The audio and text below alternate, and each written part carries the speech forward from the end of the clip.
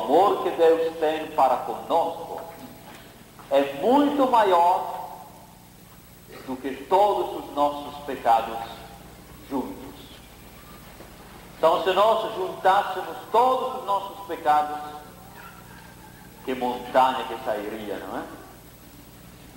Mas o amor de Deus é bem maior do que todos os nossos pecados.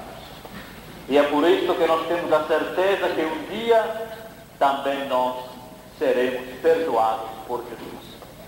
Agora depende de nós merecer este perdão ou não.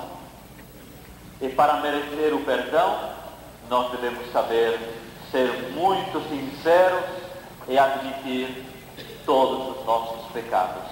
E nos arrepender dos nossos pecados.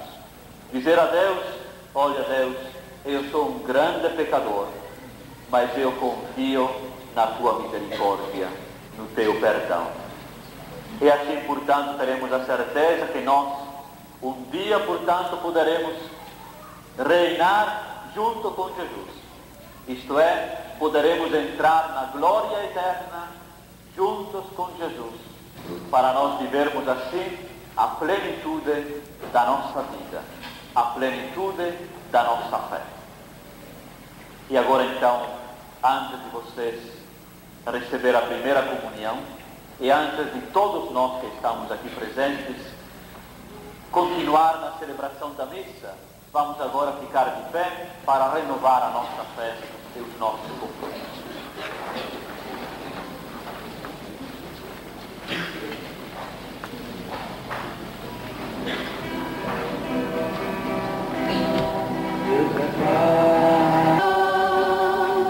Que a minha vida transformou. Feliz eu sou. Eu creio em Deus. E posso crer e posso amar. A minha vida tem valor. Feliz eu sou. Jesus Cristo caminha conosco, amigo e irmão que nos leva ao Pai. Jesus Cristo nasceu e viveu a vida dos homens. Porém, no caminho de crescimento na fé cristã, ainda é muito a fazer. Vocês pais não podem dizer, bom, agora tudo bom, está tudo bem. Não.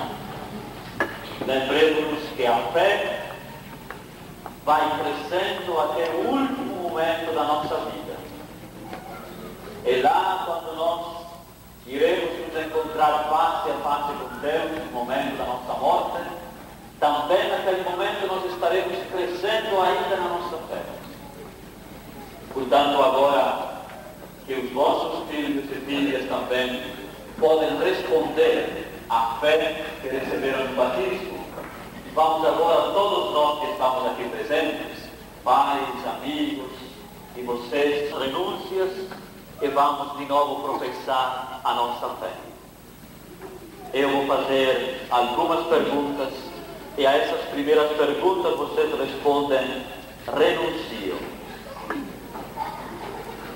Meus irmãos, para viver na liberdade dos filhos de Deus, renunciais ao pecado? Renuncio. Para viver como irmãos, renunciais a tudo o que vos desune? Renuncio. Para seguir Jesus Cristo, renunciais ao demônio, autor e princípio de todo pecado? Renuncio. E agora vamos renovar a nossa fé. Todos vocês respondem, creio. Meus amigos, credes em Deus Pai Todo-Poderoso, Criador do céu e da terra? Creio. Credes em Jesus Cristo, seu único Filho, nosso Senhor, que nasceu da Virgem Maria, padeceu e foi sepultado, ressuscitou dos mortos e subiu ao céu? Creio. Credes no Espírito Santo, na Santa Igreja Católica, na comunhão dos santos, na remissão dos pecados, na ressurreição dos mortos e na vida eterna. Creio. Esta, meus amigos, é a nossa fé. A fé que recebemos dos nossos pais e que com sinceridade devemos professar ao longo da nossa vida. Com esta fé no nosso coração, agora ofertamos a Deus as nossas preces. E depois das nossas preces, iremos ofertar os nossos dons. Podem apagar as velas. Tanto do ofertório, as crianças que vão fazer a coleta por favor. Canto de ofertório. Crianças, isso, as preces, Jesus, que ressuscitou dos mortos, nós os pedimos pela nossa libertação e ressurreição. Pai, em nome de Jesus, nós aqui reunidos hoje vos pedimos, aumente a fé no coração de cada criança que vai hoje receber seu filho pela primeira vez. Pai, em nome de Jesus, queremos te pedir que nos dê a perseverança aos pais, aos catequistas, aos padrinhos, para que possamos continuar na nossa vida proclamando o seu Filho Jesus.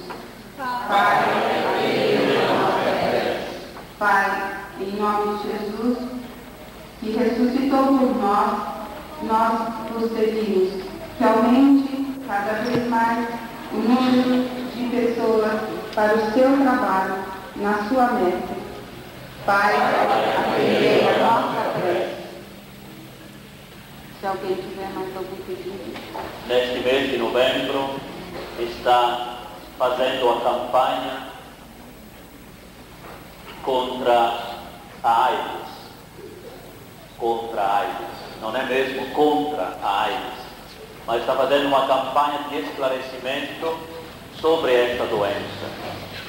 E nós sabemos, infelizmente, que muitos dos nossos cristãos que se dizem católicos, que professam a fé católica, eles têm a coragem de rejeitar esses nossos irmãos doentes de AIDS.